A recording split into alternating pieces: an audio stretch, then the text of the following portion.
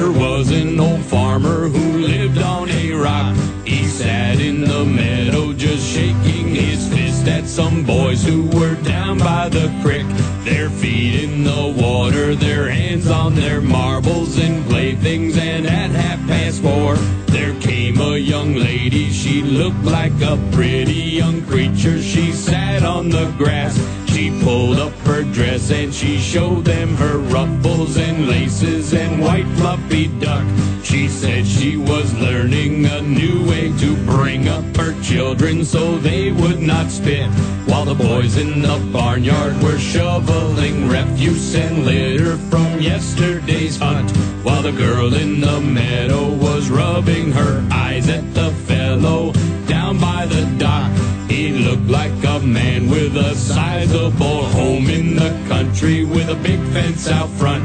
If he asked her politely, she'd show him her little pet dog who was subject to fits, and maybe she'd let him grab hold of her small tender hands with a movement so quick, and then she'd bend over and suck on his candy so tasty made of butterscotch, and then he spread whipped cream all over her cookies that she had left out on her shelf. If you think this is dirty, you can go f*** yourself.